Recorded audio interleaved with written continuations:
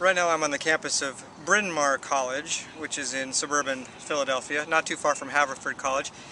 Um, and as I walk around here in the dying light of a beautiful spring day, I think, how come the girls get all the pretty campuses? I mean, this is absolutely gorgeous. And Smith, Mount Holyoke, I mean, come on, why do the girls get all the pretty campuses?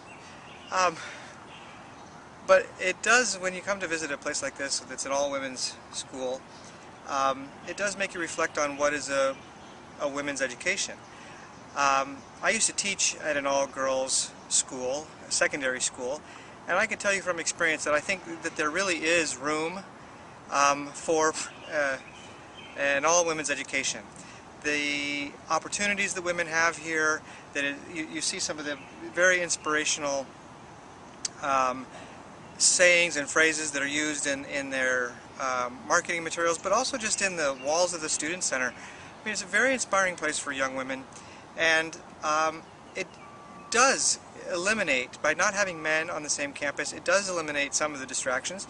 It also eliminates or creates opportunities for women to exert their leadership and to not compete, as it were, with one half of the species. So I think that there's some really great reasons why women should consider a college like Bryn Mawr.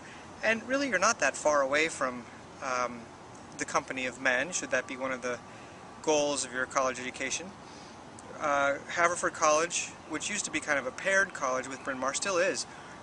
Their campus newspaper is shared, and many of their activities, and they call it the bi-college arrangement. There are plenty of opportunities for mixing academically and socially with men on the Haverford campus. Haverford is co-ed. There are both genders on the campus, but again, if you want the company of men, you can certainly find it at Haverford, and Swarthmore's not that far away.